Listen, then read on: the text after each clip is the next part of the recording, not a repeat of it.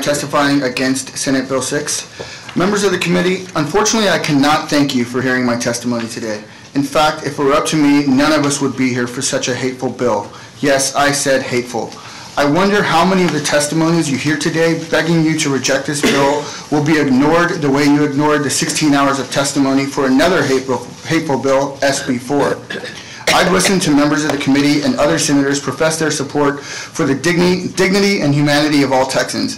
Yet the privilege of invited testimony and unchecked time today was given to people who espoused openly hateful rhetoric, not facts, as well as those who are listed by the Southern Poverty Law Center as leaders of anti-LGBTQ hate groups. As a student and proponent of social justice, I feel it incumbent upon me to speak out against your attempt to demonize transgender Texans as perverted and or predators threatening Texas girls and women.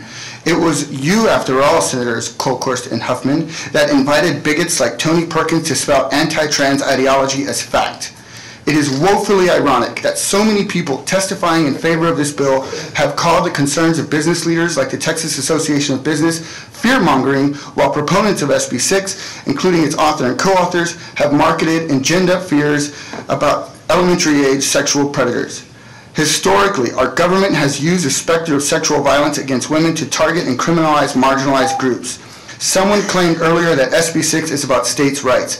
I could not agree more. SB6 is exactly what is wrong with states' rights because, like Jim Crow laws of the last century, it represents the right to discriminate.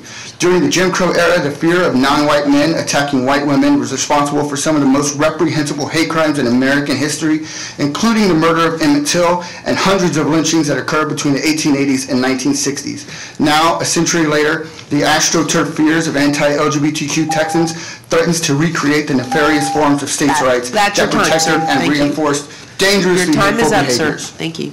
Tina Sparkles? Hello.